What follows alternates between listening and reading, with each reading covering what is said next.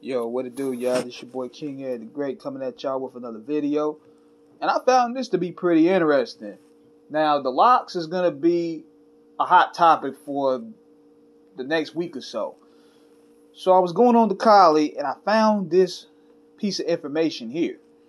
That Puffy came up with the Let the LOX Go campaign himself. Yeah.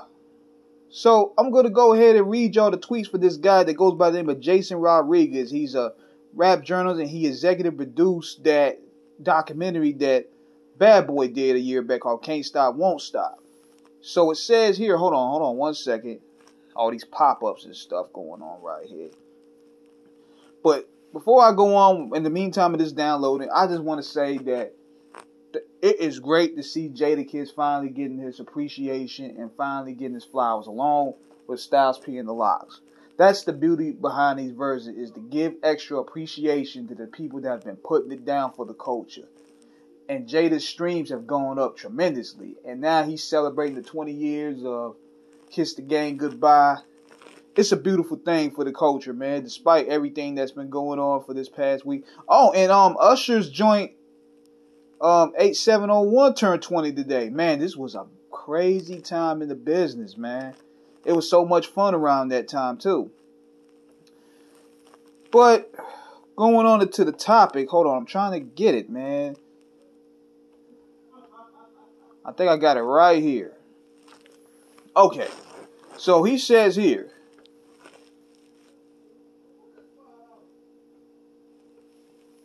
the Hot 97 interview, that was sometime after they left Bad Boy. I believe that was related to their publishing, not recording contract, as that was still binding business between them after they left Bad Boy for Rough Riders.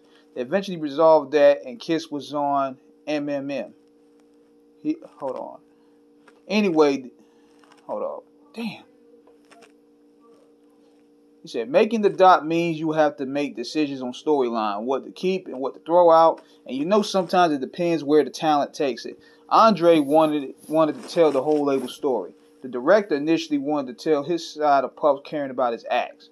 Puff, for his part, obviously isn't perfect.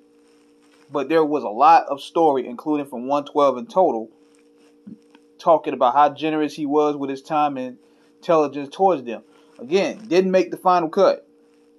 I can't pretend to know the details of their contracts, but each member of the LOX separately on camera and on record said that their Bad Boy deal was fair.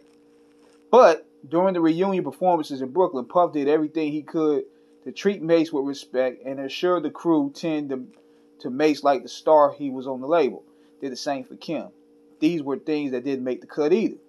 Mace, that's a more complicated matter, that he was a high-profile artist on the label and his importance post-Big meant a lot.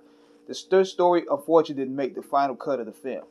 Ultimately, the LOX secured their release from the label. I don't know the specifics, but I do know Puff owns some publishing. By the time I speak to Styles about it, he confirmed it, said the deal was fair, he was just young and fought it. Kiss said he was crying, it was so funny. Like, Puff really shitted on him to the point where Styles tried to pick up a chair and toss it at Puff.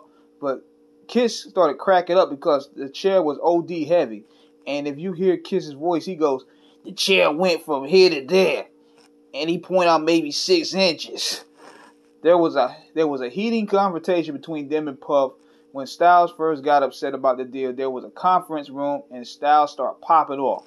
Kiss said Puff came back at P talking wild greasy. They were kids and Puff was maybe 27, hottest thing in the business. Jada said he was cool with it. Styles was the one that was upset with the deal. He rolled with P. Sheik later told me the exact same thing without me saying what Kiss said. I'm sitting in disbelief. I'm astonished looking at them like, y'all crazy. They were confused at me looking like it was nasty. I keep thinking it's not me, it's you. Hi, if it was all love, I asked them about their deal. Kiss even told me at one point during Summer Jam he was worried because the fans got too rowdy, banging on Puff's Bentley, yelling, let the LOX go. He thought Puff would be upset, but Puff loved it. Puff told them to make it a street movement. Said, if the people want y'all on Rough Riders, make them say it. So that was the Let the LOX Go campaign, birthed by Puff. Wow. Now, as much stuff that we said about Puff, I always gave him his due. Even when we did the interview with Doug Young, He knows his shit when it comes to this business. He knows how to craft great records. He knows what people want to hear. His business tactics, I'm not really a fan of, but when it comes to marketing at that time and when it comes to really knowing what the public want, the man is sharp. And if he orchestrated this is a very sharp move. He basically Vince McMahon the game. But I just thought I wanted to share that with y'all. I'm going to leave the Twitter links right here for y'all to read. So this is King Eric signing out. Subscribe, hit the like button. Let me know what you guys think in the comments. Holla.